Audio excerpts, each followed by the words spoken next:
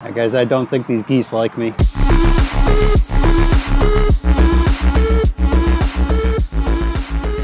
Hey folks, Repik here. So I just signed up for a duathlon. What am I thinking? I'll explain in this video. Let's go for a ride. But before we go, just a friendly reminder to hit that subscribe button. I really appreciate it. If you want to keep up to date with all the videos that I'll be posting about my journey up to the duathlon, hit that subscribe button. And thank you very much. Let's go for a ride.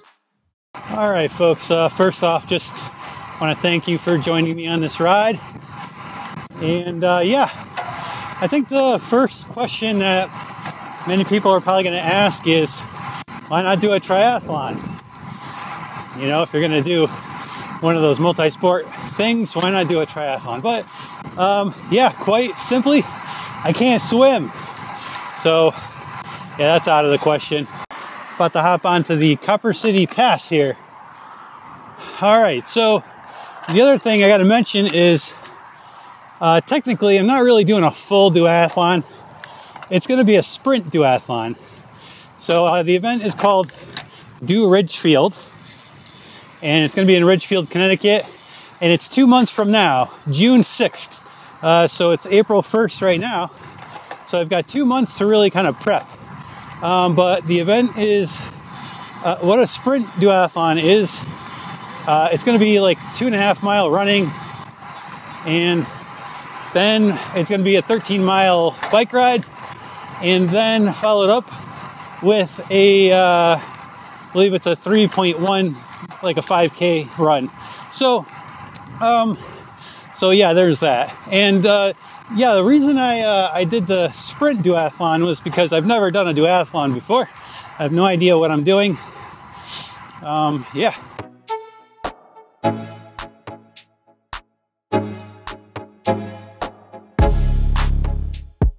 So my number one reason for signing up for this duathlon was just to say that, that, you know, I was able to do one. It's just kind of neat to say, like, hey, I was able to do something. It's a sense of accomplishment to be able to do something that you've never done before. So so there's that.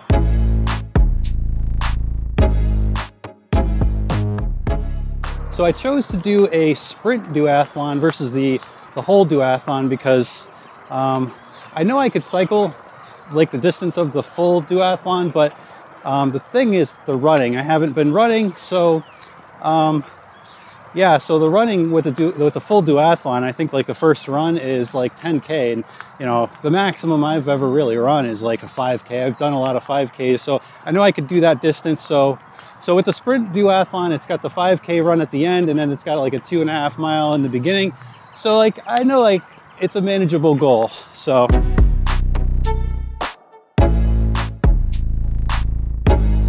Guys, I don't think these geese like me.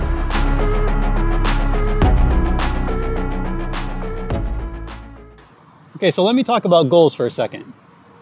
With anything, you need to set yourself up to accomplish little goals and then work your way up. You can't go from couch to marathon runner, right?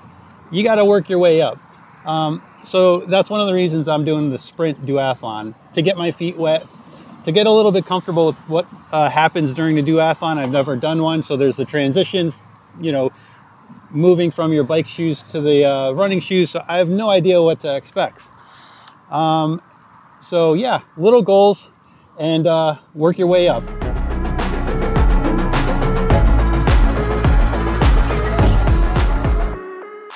Okay, so for training, I'm not really going to be doing anything special for training. I'm just going to be riding my bike like I normally do. I'm not worried about the running. And here's the thing, you got to know your weaknesses. My weakness with this is running. I used to run, my knee got a little bit, you know, didn't feel so great, so I stopped running. I've only recently gotten back into running, so I know my weakness is running. So, I mean, I'm not really going to be doing any specific training, but I will be running a little bit more just to make sure that I'm comfortable running the distance. And like I said, I know I could do the 5K, I know I could do the 2.5. I just got to do, you know, them separately, and I think I'll be fine. So yeah, for training, nothing really crazy. Just going to be running a little bit more than I have in the past.